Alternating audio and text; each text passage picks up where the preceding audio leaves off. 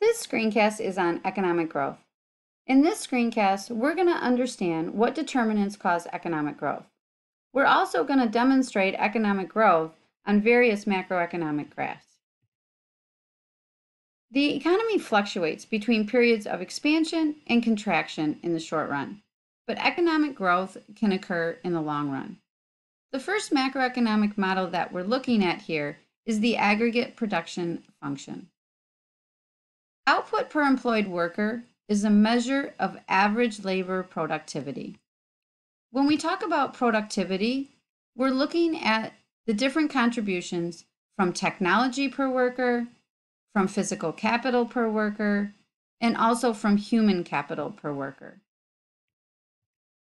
Economic growth is measured by the growth rate of GDP per capita over time. In order to be able to calculate GDP per capita, you look at GDP divided by the population.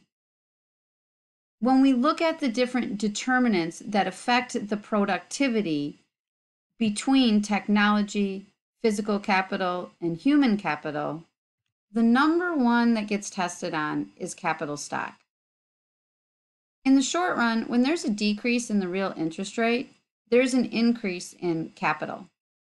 Over time, that increase in capital causes capital formation or capital stock in the long run. And this will lead to economic growth. Another major contributor to economic growth is education.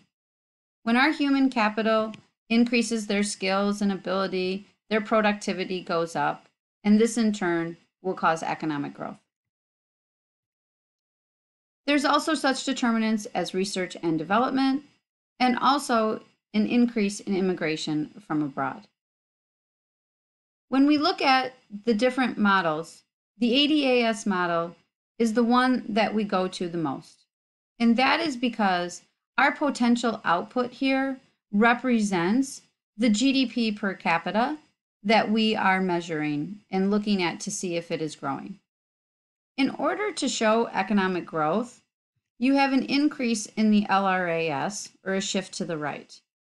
And this will cause a new potential output that is larger than the original potential output. But please note, the actual output has not changed.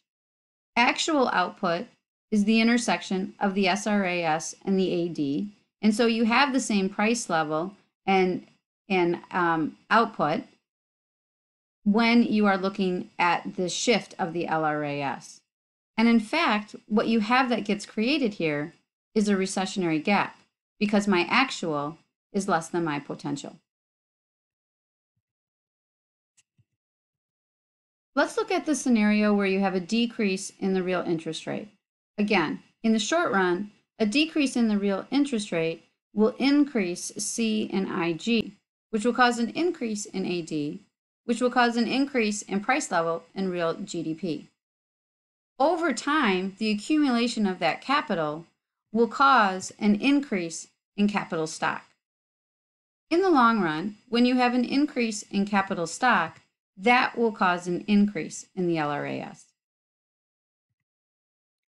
When you have an increase in education, this will cause an increase in the LRAS.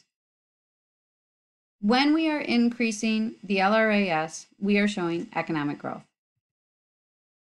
Another model that can be used is the PPC, the Productions Possibility Curve, or the Productions Possibility Frontier. This is the maximum amount that you can produce with the given resources that you have. In this case here, we have capital goods and we have consumer goods. Now, if we go back to that scenario where the economy is focusing on the production of capital goods because you have a decrease in the real interest rate, then what you will find at point A that is demonstrated on the PPC graph, in the long run, this will cause an outward shift of the PPC. An increase or a rightward shift of the LRAS is demonstrated by an outward shift of the Productions Possibility Curve. Capital is used to produce both capital and consumer goods, and therefore you will have more of both. Another model that gets talked about a lot is the Phillips curve. With the Phillips curve, we're looking at the trade-off between unemployment and inflation. Recognize that in the Phillips curve, it is measured as a percentage here. When you have an increase in the LRAS, that causes a decrease in the long-run Phillips curve.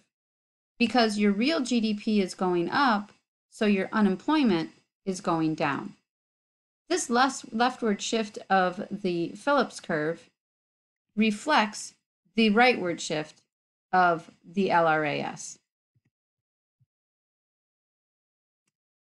Notice that there is no movement along the Phillips curve because, again, our actual output and our price level do not change when you have a shift of the LRAS.